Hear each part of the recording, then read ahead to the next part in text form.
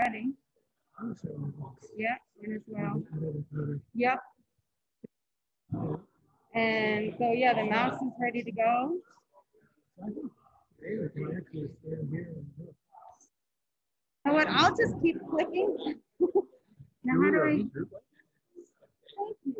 I don't know where I put stuff around. Okay, now I want to get this out of the screen. This top bar. Shucks, shucks, shucks. I did it again. Okay.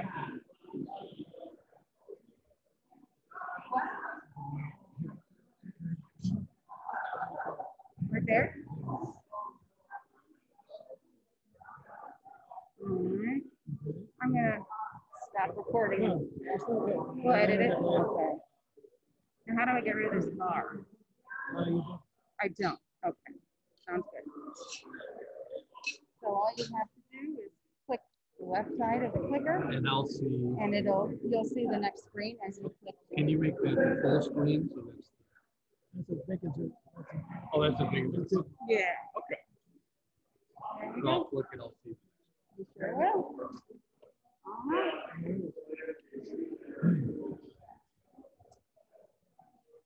Okay.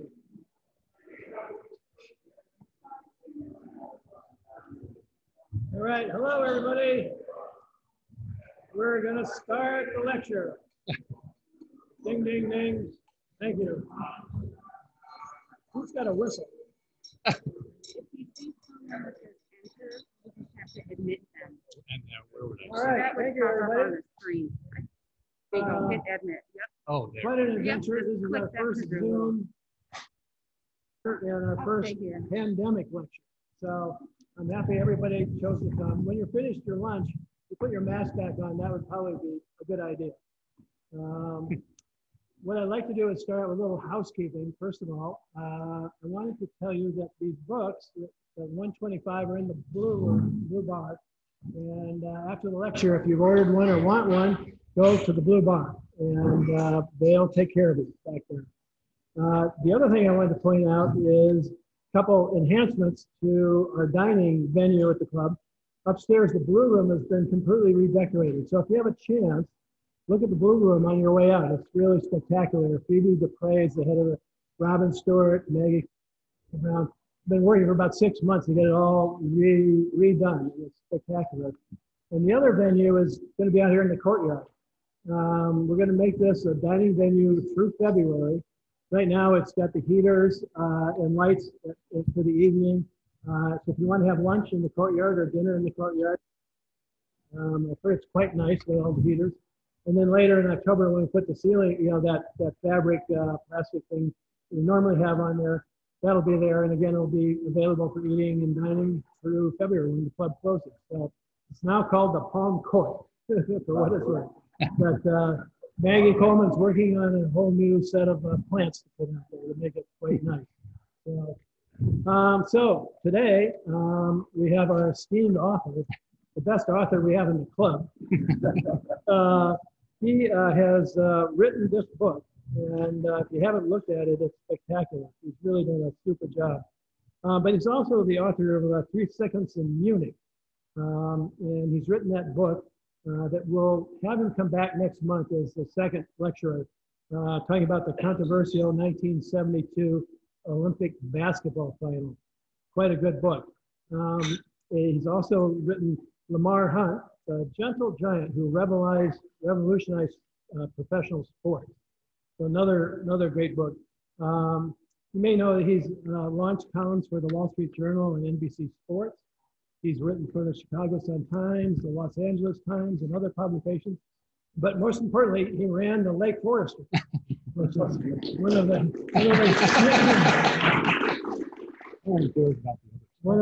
and North Shore Weekend. So with that, David, you're on. He's going to sit down so we can zoom the camera here, but he said he'd project to everybody. So David, you're on. Thank you, Jed, for that introduction, and thanks for getting the Friday lecture series back on track. And since the following talk is about history, as Jed mentioned, this is a historical occasion. It's the first virtual Friday lecture series, and there are at least 30 people watching this on Zoom. And I bet those who founded this Friday event, they were called and Romeo stood for Retired Old Men Eating Out. And I guarantee you the founders of that could not imagine the technology that is here today, that we can have people not in this room watching us. Back then, the Romeos, I mean, the biggest technology, the end all and be all was the fax machine. So this is quite a bit different to have this here. Oh, thank you, George. We're still admitting people into Zoom. Before I begin the presentation, Peter Smith and the Board of Governors for allowing me to pursue this book and to give me a free hand to create it as I wanted to.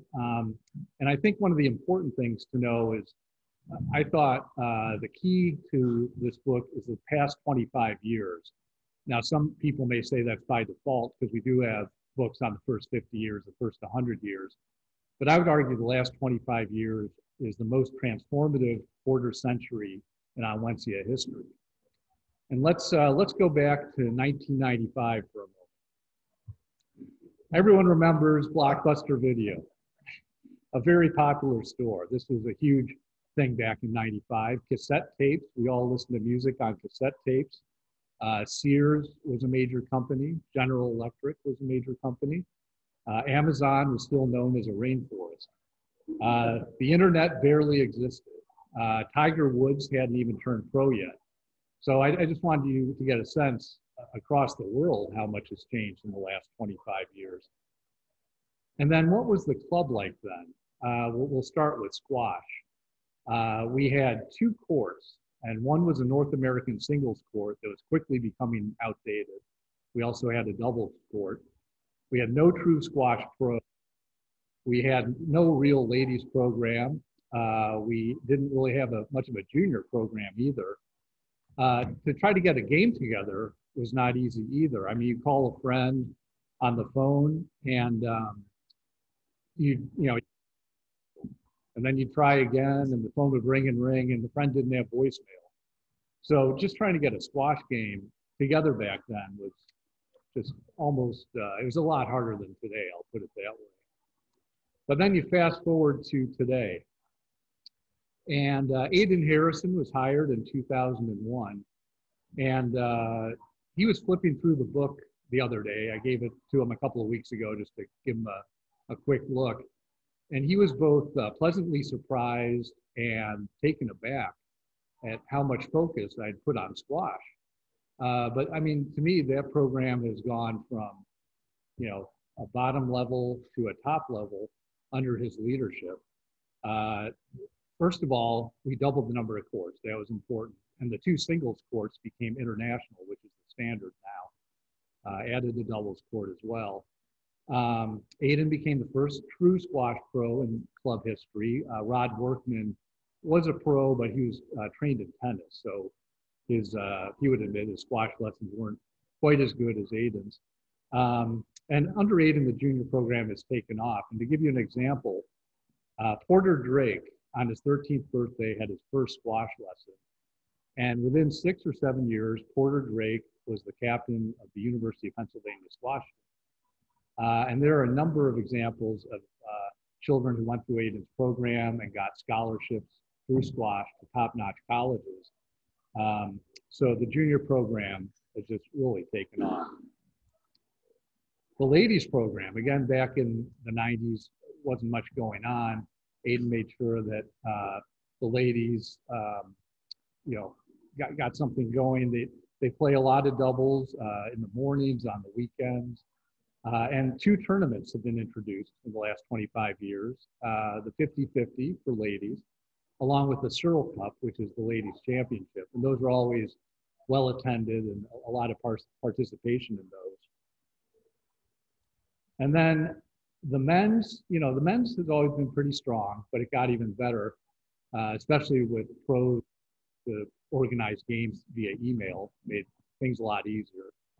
And the men's 50-50, thanks, Jeff, really took off. I mean, anyone who realizes how successful it's been. Back in the 90s, it was a handful of people. You might have a Pepsi and a sandwich afterward. These days, it's just, you have great things like a red card, a green card during the matches. John Dick came up with those ideas to make it more creative. You have the Fault Fairy and the Tin Man serving drinks at the end of or at the 50-50 finals. And you just have great competition. It's amazing how many matches go to the final point, to a blood ball, and that's because the handicaps are so well structured. I should also say, too, the Men's Club Championship has become a lot more popular. Unfortunately, Jeff Dupre passed away, as we all know, but thankfully, the Dupre family has endowed the club championships in his memory, and those have been incredibly strong in the last 20, 25 years. And I have to mention the Hunter family, who has endowed the 50-50. We've had Sundays, Bloody Mary bars, Fried Oyster Fridays. I mean, they've made it just such a great event for players and spectators alike. So, thankfully, they were so generous in what they've done. And Bill Hunter, I don't want to forget you. You should be in this photo. I didn't Photoshop you out or anything, but Bill Hunter gets to be mentioned as well. And then there are just other items during this last 25 years of squash that are incredible. We've had the World Championship doubles tournament here, and no chance back in 1995 anyone would have thought that could happen. We've had world #1 players give clinics here, and the list goes on. So again, this what has happened with the squash program has just been fantastic.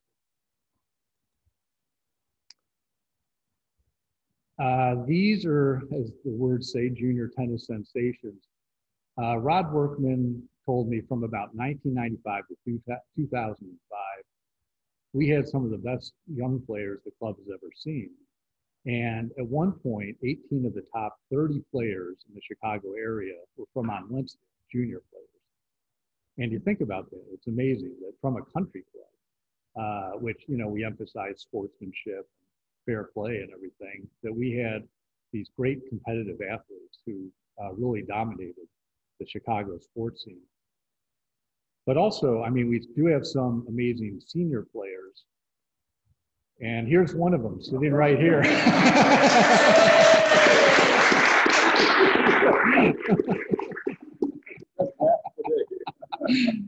I often see Hugh on Saturdays. He plays a lot of tennis still. He's a legend on the squash court as well. He's won a number of 50-50s. So I definitely wanted to get a picture of him in the book. And for those who see the book, and Hugh, I don't know if you've seen it yet, Hugh's Hugh's granddaughter, Sophia, is on the previous page playing.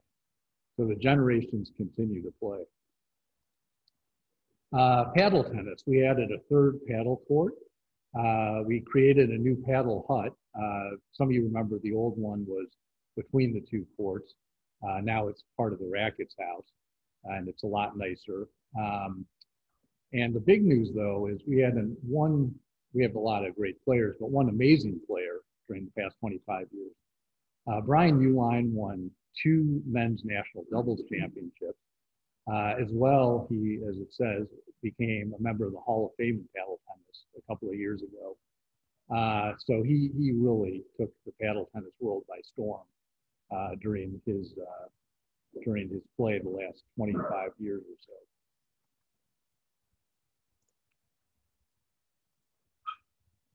Now golf, Hubby Habjan. If I'm looking at the last 25 years, which I am, Hubby didn't have much of a role yet. He was only there for about a year, but what a career he had. Hubby made clubs. That's a lot of his success was through club making, and a lot of pros you've all heard of bought clubs from Hubby. Arnold Palmer, Jack Nicklaus, Lee Trevino. And because of Hubby, he could get those same pros to the Children's Memorial Tournament. And back in the late 60s and the 70s, I mean, it was so much fun to see those guys playing here. They would play at the Western Open, and Hubby would persuade them to play the following Monday here at Onwentsia. And Hubby, he was a vice president of the PGA. He played in a British Open, played in 3 PGA championships. had a great run here. And this photo is with hubby is his predecessor, George Smith. And between them, they ran the program for about 66 years, which is absolutely incredible for two pros. Bruce Carson came in after hubby, and Randy Lyon told me that during the interview, he asked Bruce, you know, are you a good player? And Bruce said, oh, I used to play quite a bit. I'm not that good now. And then Randy played with him out here, and Bruce shot par the first time playing the course. So he was obviously still pretty good. And one thing that struck me about Bruce's tenure that was just incredible was the fact when he started here, there was no golf course to be played. The course is being renovated under the Tom Doak renovation. So, and I should mention a little bit about that renovation because it was a great one. It improved the greens quite a bit, the sand traps. We added new tees. And one thing that we added that a lot of us don't like, I definitely don't, is the prairie grass. So many people have lost balls in the prairie grass. And during my research, I found out that when the course opened back in 1998 or reopened, the head of the golf committee said, people looking for balls in the prairie grass should only take 30 seconds. And this summer, I've seen people take 5 minutes trying to find balls there. And even when they find them, they can't hit them. But Bruce Carson, so his first year of the pro, again, didn't have a course to work with. So he made reservations for Onwentsia members to play at Shore Acres and other courses. He worked on the golf shop. In hubby's day, there wasn't a lot of branded merchandise. Hubby was really focused on making golf clubs. So Bruce added some new merchandise there. He was very important for the junior golf program in hubby's era. Hubby wasn't a fan of junior golfers so much. I think everyone knows that. But Bruce really took him under his wing, and you'd have to basically take a test if you were a junior golfer to prove you knew how to rake the sand trap, when to pull out a flagstick, all that sort of stuff. So the juniors went out onto the course with a lot of knowledge. And Bruce introduced the 9 wine and dine. He had a very good run here. And was very well liked. He was a real gentleman. Then after Bruce, we have someone we all know, Nick. And we did a search around the world, and we found him 2 miles away. He was at Old Elm. And Nick's done a great job here. He introduced the McDonald Cup, which a lot of players enjoy. That's a Thursday evening tournament, 9-hole matches. He put in a golf simulator up in that area near his office, which has been incredibly popular. Before this year, that was the only place at Onwentsia that ever had tee times, but that changed this summer when we had tee times here. He's launched a lot of great trips to Scotland, and he's just been a positive influence all the way around. This summer, we received our oldest trophy in our vast collection. This is from the Lake Forest Club, the precursor to Onwentsia. The Lake Forest Club, for those of you who don't know, was at the day school. It was a 9-hole golf course. And it's great to have this trophy in our collection. We also got the 1906 US Open replica trophy, which is very important this summer. And I should also mention in the last 25 years, we've had a head of the USGA, Buzz Taylor. The Pierponts gave the club 2 teepees that have been out near the 13th hole. And the list goes on. It's been a great quarter century in the golf program. We've had 2 new sports introduced since 1995. Croquet is one. Sandy Stewart gets some credit there for spearheading this. Sandy played at a club in Houston and really enjoyed the game. And one of the things that he liked was older generations could play with younger generations. And his example was he saw a 95-year-old woman and a much younger partner win a tournament.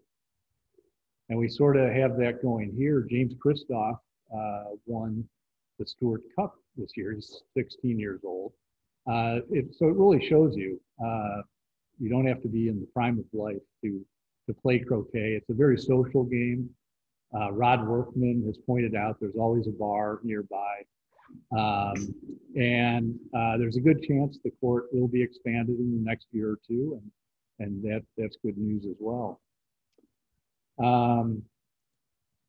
Pickleball came in a few years ago. I ventured back in 1995. If ever anyone had mentioned the word pickleball, they'd probably be laughed at. It just doesn't sound like a country club sport, but it is. It's really taken off here. We have courts today that are on the northernmost tennis courts on the east side, right near Green Bay Road. Aiden and Madik have done a great job getting people interested in this game. It's a hit in Florida for those of you who go down there, which is pretty much why we ended up bringing it here as well.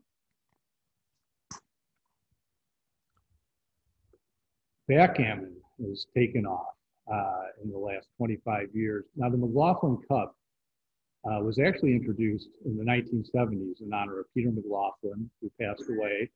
On the screen is his daughter, Cindy, and his wife, Jerry.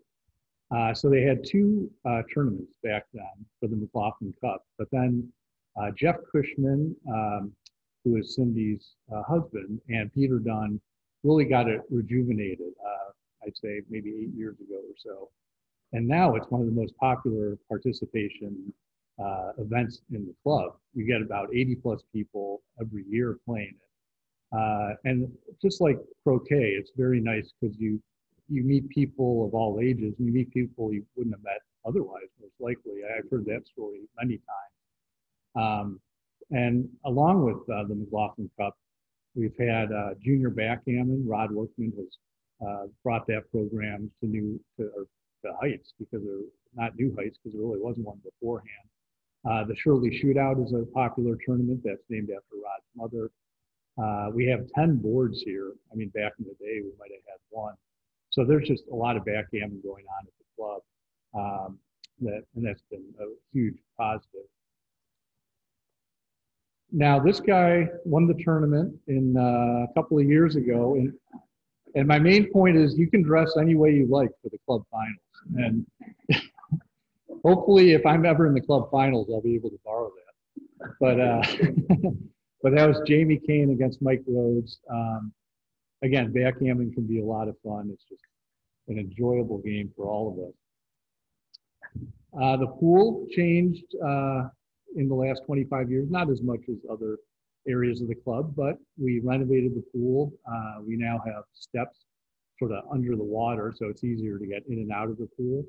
The pool patio was also refurbished and is a very popular dining spot now.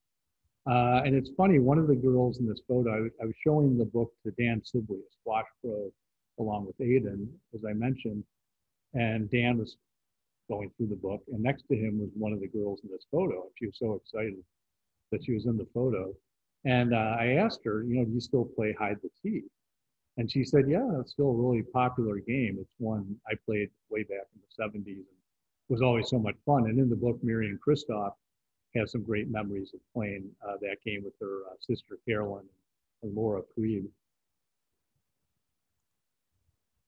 Now we move to sort of the dining and entertainment part, along with imbibing. So back in '95, we still had the Hamburger Shack. A lot of you may remember that. Screened in area. It served hamburgers, hot dogs, milkshakes, not much else. It was only for lunch, not dinner.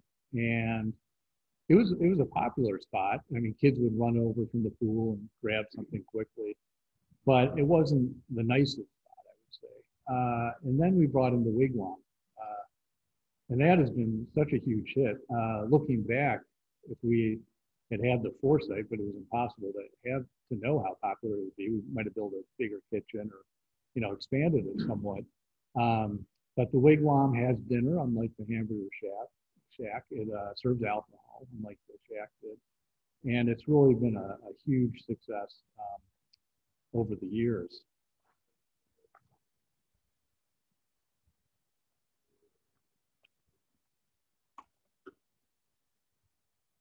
The Blue Bar, that came in, I'd say, I don't know, 8 to 10 years ago, roughly. I may be wrong on the exact date, but that's been a big hit. At first, it was a little controversial. That was an area a lot of women loved to play bridge in, and some people would have lunch there. But it's been so popular for people to go in, have a drink in a great atmosphere, and then move upstairs and have dinner. Austin Dupre had a big hand in making it look as elegant as it does. Austin also was heavily involved with the North and South Grill that also were refurbished in the past 25 years. And there's really too much in depth. I'll just sort of highlight some of the other changes. We had introduced a new summer member program. A lot of those members have become full-time members. Women joined the Board of Governors. The Eve of the Eve started, and that's, as everyone knows, gets, I think, 400 or so people every December 23rd. And the backyard barbecue started a few years back, and that got 400 plus people, even though it was started on a Sunday. So again, I would just argue this has been a truly amazing quarter century at the club. And it's hard to realize unless you sort of look at it from that perspective. It's hard to remember every detail unless, like I was able to do, you sort of start looking back at everything that has occurred in 5 years. So aside from focusing on this quarter century, I also wanted to focus on people. I found among the club books I've looked at, they're often sort of stiff and formal. They may show you a beautiful room, but you don't get a sense of the day-to-day activity at the club. And I just wanted to make sure that, a lot of these people at Onwentsia were recognized. And I just mean, the joy of playing in the pool, the joy of having a party at the club, the fun of, playing pickleball, whatever it might be. I wanted to get as many members in as possible, along with, aside from their photos, to interview them and talk, share their stories and their memories, and so forth. Oh, sorry, that was the slide that was supposed to be on. And then I wanted to talk about the staff. I was here this morning taking a croquet lesson from Rod Workman, the director of fun. And I'm rarely here at this time of day, and it was rainy out, and hardly any members, if any, besides me. But there's so much going on. The staff is putting together the croquet tournament that's going on tomorrow, the first visitors croquet tournament. They're working on the Children's Memorial event, the Lurie, that's going on tomorrow as well. I mean, the club is a bustle of activity, but it was all the staff working hard to make sure the membership can enjoy what happens here. And one thing I wish I'd been able to do was interview Alex Berkman. He, as you know, had been here 40 years before he had health issues, but no doubt he had so many amazing stories. But I also, I think we're all just so happy that Onwentsia members came through to help Alex so much. We just were there for him in terms of helping him with his health care. And I should also note, Wade Miller was just extraordinary work on behalf of Alex, helping him get in the best shape he could get after what happened to him. The staff has also helped in sort of promoting this book, Onwentsia 125, and helping me research it. I remember cold January mornings being upstairs in Wade's office, and he'd pull out, minutes from the early 1900s, or from the Great Depression. And he was always so generous with his time, and he'd show me some old photos as well. Aidan Harrison put together a great video of the book. If you hadn't had a chance to see that, it came out a week ago in an email, but maybe we'll put it up on the website because it was really well done. And then I'd like to thank Julie Deischer, who helped me put together this PowerPoint. I've never done a PowerPoint before today, and she was really helpful in sort of getting the photos in there and so forth.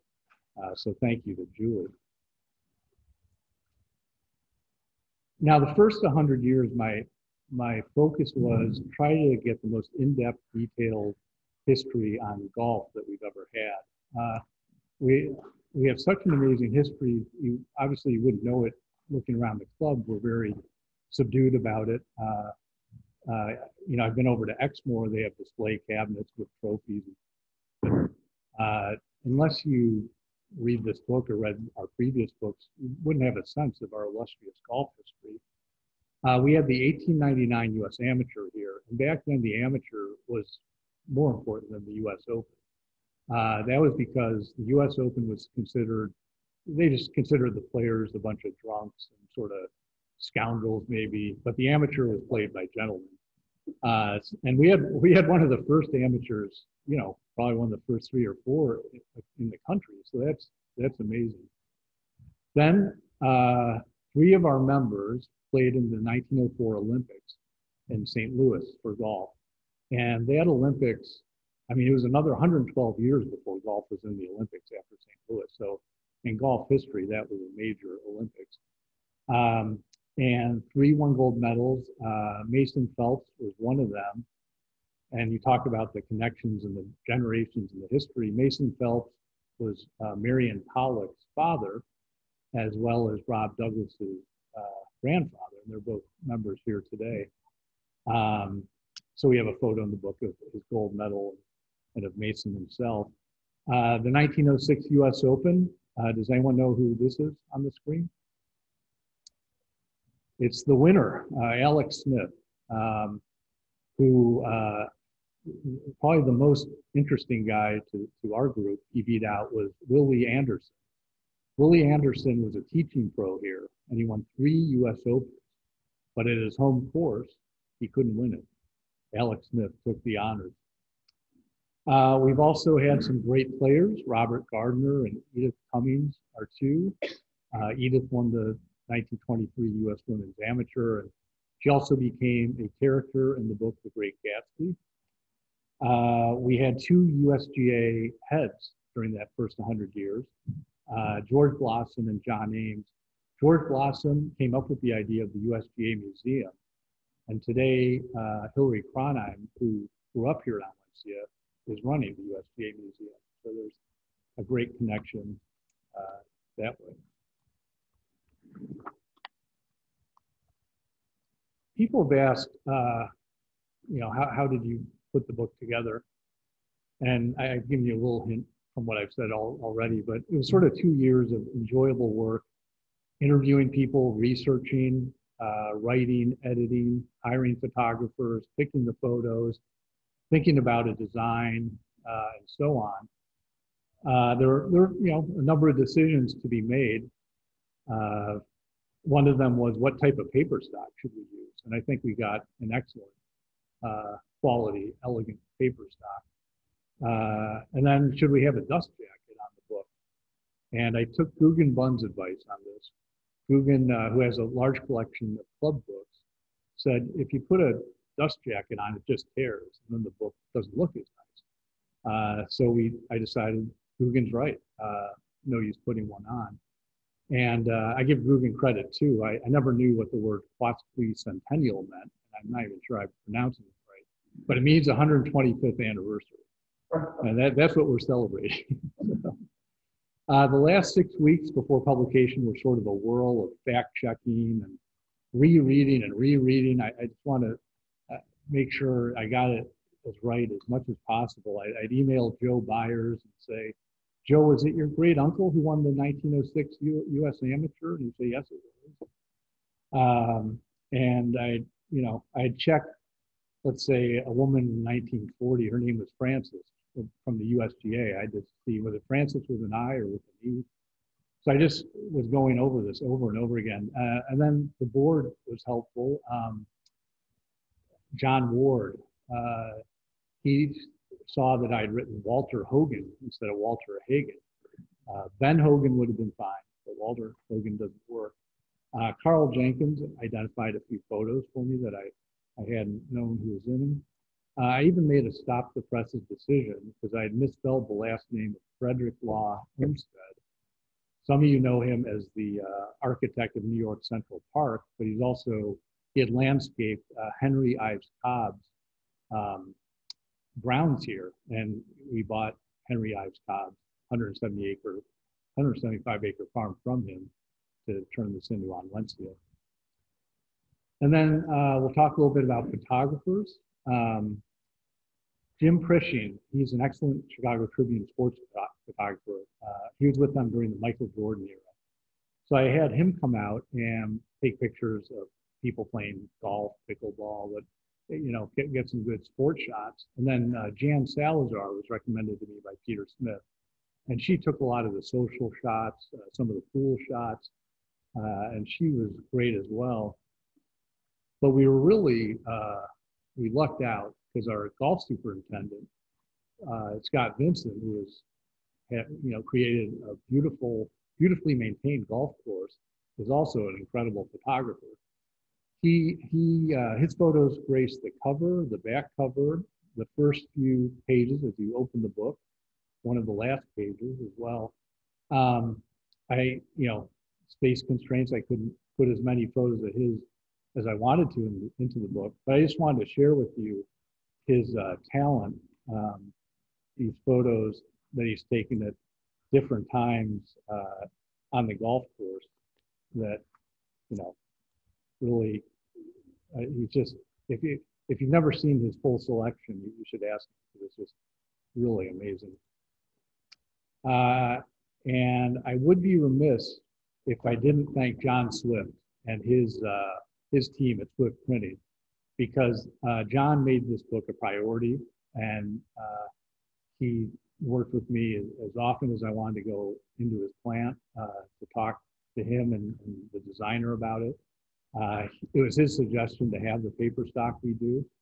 And, anyone who thinks print is dead should go to the printing plant out in Buffalo Grove. I mean, the printing presses are just running, nonstop with newspapers, magazines, books, all sorts of stuff.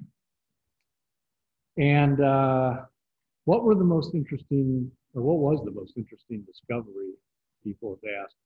And it's on the screen now. So for probably at least 120, maybe 125 years, it said we're a C.B. Macdonald course. And in all the research that I did, I found that's not the case. C.B. Macdonald, in fact, in his own book called Scotland's Gift Golf, took no credit for Onwentsia. He gave his son-in-law, H.J. Wigham, full credit for designing the course. And if you look at the course, many of you know C.B. Macdonald created the Chicago Golf Club course. And the way he did it on the front nine was to accommodate his slice. So out of bounds was to the left, and to the right, he had plenty of space to hit his shot. This nine at Onwentsia was now 10 to 18, but that was originally the first nine. Every shot C.B. Macdonald hit would have gone out of bounds. So it doesn't make any sense that he would set up the course that way. As well, there are other attributes of Onwentsia that are not C.B. Macdonald attributes. There's also talk that maybe Robert Fowlis had a hand in the design, and that makes sense. He was our first pro. And so anyway, to me, this is one of the bigger items to find out, but I really do not think CB had a hand in it. Although I should definitely point out the 7-hole course at the lake, the first course in Lake Forest, he did that, where tomato cans were buried in the grass. He also did the 9-hole course with Robert Fowlis at Lake Forest Golf Club. So, we're not unique in sort of rewriting what we thought. The old Elm Club did the same thing a number of years ago. They had always said it was a Donald Ross course. And now they, through research, found out it's really more of a Harry Colt course, and Donald Ross was involved, but not the main guy. Another interesting item I found, the Onwentsia Cup, which we created, obviously, does not reside here. Now, why would that be? Chandler Egan won the Onwentsia Cup 3 times, and by tradition, he got to keep it. And Chandler Egan was an Exmoor member, and at this point, the Onwentsia Cup is in an Exmoor display case, which is pretty ironic to me.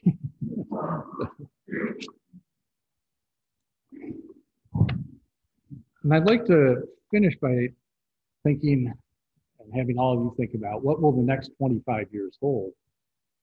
For those of you who will be in this room in 2045, you know, what kind of changes will there be? You know, we have land to the south of the 18th hole. What will happen to that? Will there be a winter wigwam?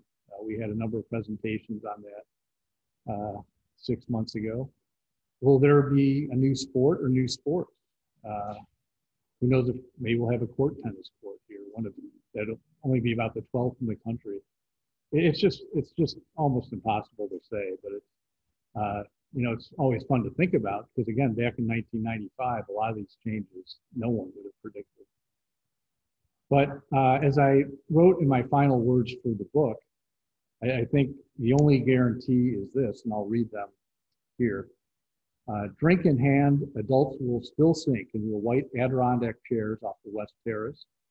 Kids will still play around the streams of water pouring into the pool, and the clubhouse will still enchant whomever walks into its majestic space. So thank you for being here for the historic event, and I'm happy to answer any questions you might have.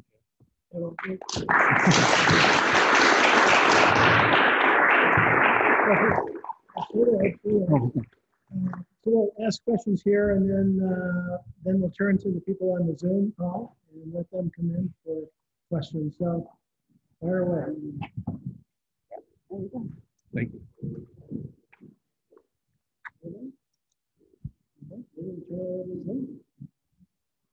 And then how do we do the Zoom questions? So if you're on the Zoom call, unmute yourself if you'd like to ask a question, and fire away. Did I get anybody? Just ask to unmute. Should I click that? Oh, click that. Yeah. They're learning. I'll go this way. Okay. Click that.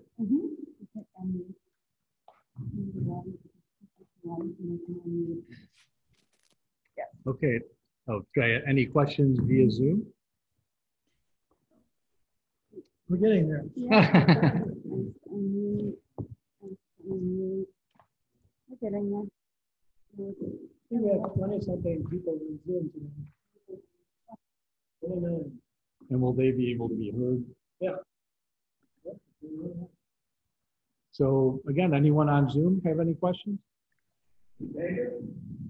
Yes. On page 40, picture in the city bar with my mother and father. Oh, I didn't know that. That's great. That's good to know. They looked very happy having dinner up there. That one? Yeah, exactly.